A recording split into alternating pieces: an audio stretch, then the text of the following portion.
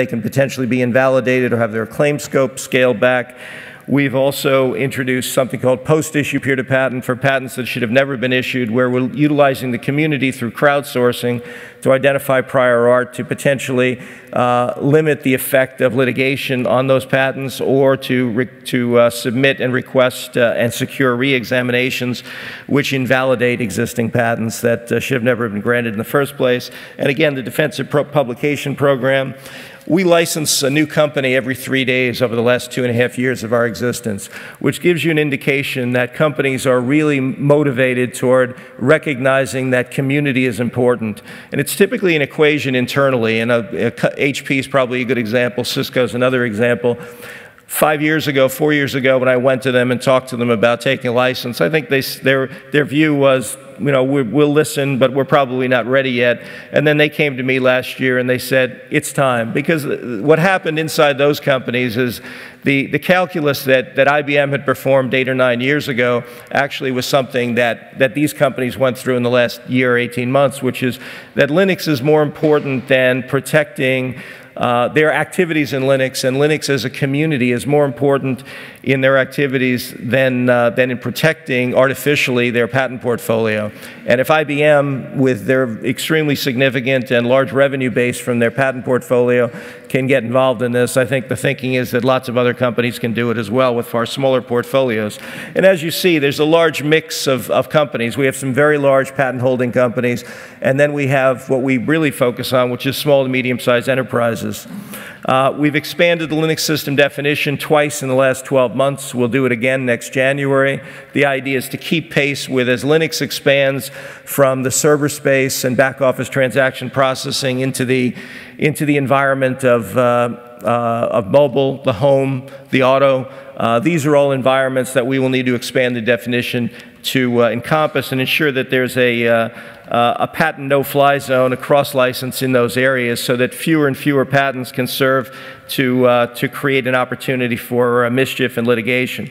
In this context, there's a lot of litigation going on, and you probably know that there's a lot, but just by reading the newspapers and blogs of all manner. You have suits that have occurred. You have all kinds of companies that are involved on one end or another in suing. I think there's some interesting, if you look at the new Apple product and you take the fervor out of the equation, there are people asking real questions: is why is Apple so afraid of Google, Android, and Samsung? Well, they're afraid largely because they recognize the power of open source and the power of Linux. It's not so much the individual entities. They're a manifestation of an open source model and what it means in terms of being able to compete and iterate. The ZDNet article is actually interesting because it was written before the new device came out, but it's actually the new iOS platform came out. But if you look at most of the reviews, they'll tell you that a lot of the phase shift, kind of discontinuous innovation that we saw in the first couple of generations of modern smartphones actually is not present in the current releases, and it's it's settled down more into incremental innovation. I think iOS has done an incredible job, but it's also important to understand that both Google and Apple purchased open source platforms in order to start their iOS programs and their Android programs. While Google has kept their platform open, iOS has actually closed their platform, so it's a proprietary platform now. But the creativity and the innovativeness that led to next generation smartphones really came about from open source projects and open source activities that were involved in Linux. So it's important to understand that it's very difficult to do what iOS has done to date, and I think they should be given a lot of credit for even keeping up with the numbers that Google has been able to amass around the Android platform and the underlying Linux kernel that it's leveraging. And so the key, though, for us in trying to provide this guardianship and stewardship of the community and make sure that fear, uncertainty, and doubt does not manifest itself, is that just as Google's maintaining here, the suits are not, these litigations are up way high in the stack. What exists low in the stack around the kernel, there is no litigation or patents that we see, whether they're in the Apple portfolio or the Microsoft portfolio, that truly will have a long-term detrimental effect on Linux and the ability to grow the open source platform in this area. I think one thing that we have to be careful of is that we don't allow government to be held hostage by those with the most capital, because Microsoft and Apple are two very large companies that have very significant influence in Washington and here, and we need to understand and unravel the mess around standards essential patents. Essentially, these are standards-based patents, and if you rob mobile companies of the ability to utilize their patents to be able to defend themselves against far less significant and serious patent claims related to touch and gesture, as the example of the Samsung litigation, we're then putting ourselves in a position where we're providing an imbalance by allowing companies to secure injunctions on relatively minor applications, when the ability to communicate is really central to the effectiveness of a device. We also have a world where we have lots of companies that have models that support kind of indirect threats to Linux. Those indirect threats can come from, and to open source, can come from trolls. There's billions of dollars have been allocated by a variety of companies to support the notion of acquiring patents for the sole and exclusive purposes of generating return. They're agnostic to Linux, but some of those entities actually can be utilized by Linux. Some small, medium-sized enterprises, dating back to SCO, these entities have been utilized, and now we have Sysvel and a number of other trolls that are active in the marketplace that are actually litigating on utilizing third company patents to be able to carry forward a strategic agenda. So we have to, I think, take care that we don't damage the ability of Linux to have a significant effect, and of open source as a modality for invention to have the significant effect it can. And I think in this community there's this wonderful capacity for self-organization and self-regulation. We're getting better at self-regulation, but companies are also starting to understand that when they participate in an open source community, they have an obligation to conform themselves to the behaviors of the community, that there are certain hygiene factors that need to be maintained, and certain companies, I think, are starting to understand that, starting to understand what it means to participate in a community, because it's very different than when we had purely siloed organizations. And I think my final point is that I'd like us to have companies across the board start to think less about total cost of ownership and taxing other companies, and making choice a default to a less provocative and a less influential and beneficial platform, but rather have companies talk about out-innovating each other and participating in the global rugby scrum that is open source. So thank you very much. So, thank you very much, Keith. And you know, that big picture of how IPR management around open source is a key example of open innovation, I think, is illustrative of the fact that money is chasing this paradigm at high speed. Now let's bring it down a little bit to something that's very hot as a topic. Mark is going to speak about cloud and innovation. I think we can all agree that cloud is one of the #1 things on our agendas these days. Mark, I believe you have a couple of slides for us? Excellent. Okay, well, you have the stage, cloud and innovation.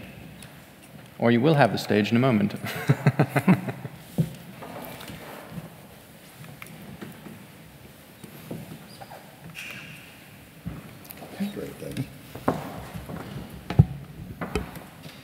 Good morning, everyone.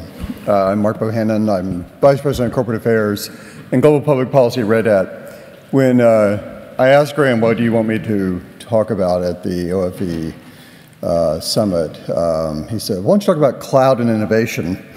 And after a moment of chuckling to myself, yes, I have 15 minutes to talk about this topic, and tomorrow I will give you a history of modern US history in 15 minutes also. I thought to myself, there's no better way to think about a subject unless you have a limited amount of time. So, Shane, I will do my best to stay in 15 minutes, but please let me know if we are going over too much. There's one central message I want to leave with you today, is that we live in an open source world. You know, if I'd heard Carlo Piano or Simon Phipps say that, that would have been a normal part of any conversation in any day.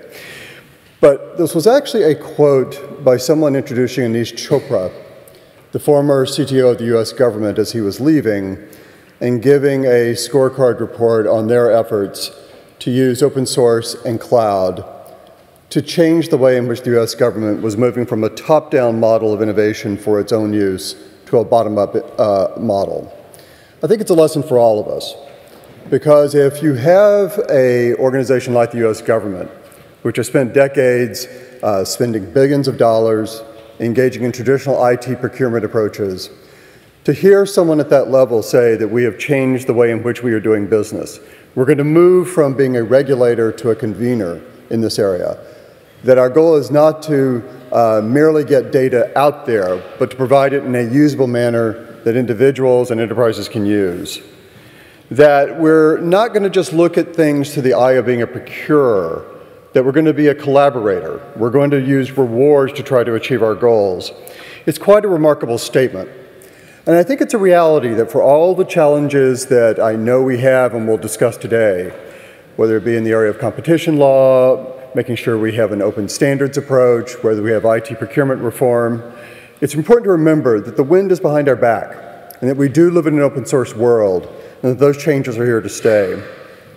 Cloud and open source, I think, are revolutionizing the way that we engage in innovation, and I really appreciated the themes from Graham's first panel, where we began to touch, I think, on some of those, and certainly I don't have time today to go into all details, but the work of Professor Cheeseborough, the work of the Kauffman Foundation, has taught us that we're moving from a very traditional top-down model of innovation to a collaborative bottom-up model, where open source and cloud are key components of doing all of those.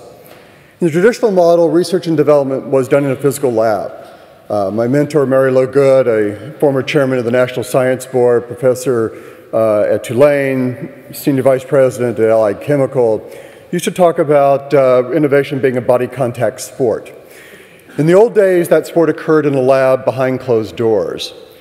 Today, that body contact sport occurs in an internet-powered world, often using the best of cloud platforms and infrastructure to get the best from anywhere around the world. Because we recognize that no longer, if you're going to succeed, you're not going to win if you think you own all the ideas. You've got to recognize that the ideas can come from anywhere around the world. I think Tim O'Reilly put it best a couple of years ago, and there's a quote he uses that our CEO, Jim Whitehurst, likes to use, which is the challenge is not today to hire always the most gifted or the best, or have the best equipped labs. It's about developing the most compelling architecture of participation. That's, I think, at the heart of cloud, open source, and innovation, and the point that I want to reinforce with you today.